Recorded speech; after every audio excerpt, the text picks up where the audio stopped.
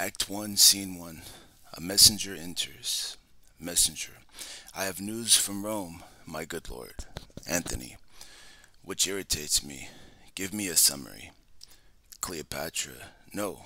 Listen to it, Anthony. Perhaps Fulvia is angry with you. Who knows? Maybe the baby-faced Caesar has orders for you. Do this, do that, conquer that kingdom, liberate this one.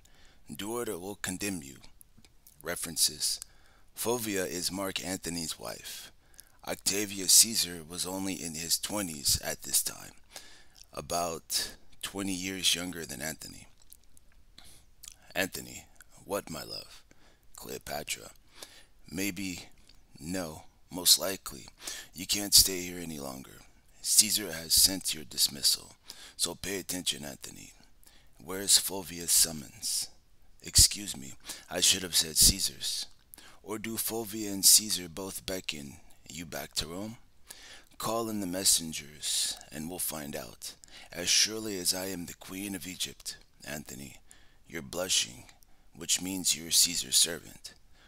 Or that B-word, Fulvia still has the power to humiliate you.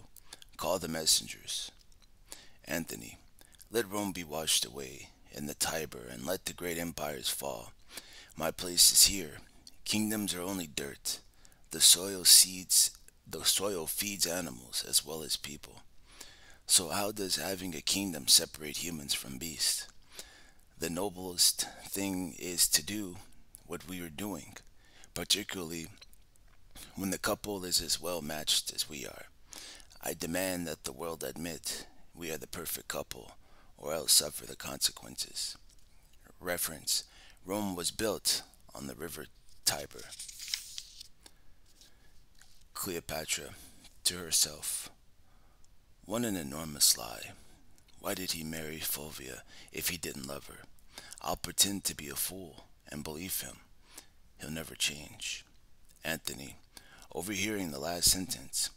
Unless he is moved and inspired by Cleopatra. Now, since we love the feelings of being in love, let's not spoil the mood with serious discussion. We shouldn't spend a minute without some kind of amusement. What shall we do tonight? Cleopatra, meet with the ambassadors. Anthony, shame on you, stubborn queen. Everything you do is attractive. Scolding, laughing, crying. Every emotion seems admirable when you express it. I won't see any messengers but yours. Tonight we'll wander through the streets and observe the people. Come, my queen. That's what you wanted to do last night. To the messenger. Don't talk to us. Anthony and Cleopatra exit with their attendants. Demetrius. Does Anthony have so little respect for Caesar? Philo.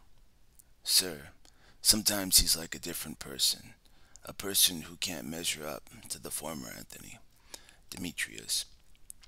I'm sad to say this confirms the stories being told about him in Rome, which I have taken to be lies.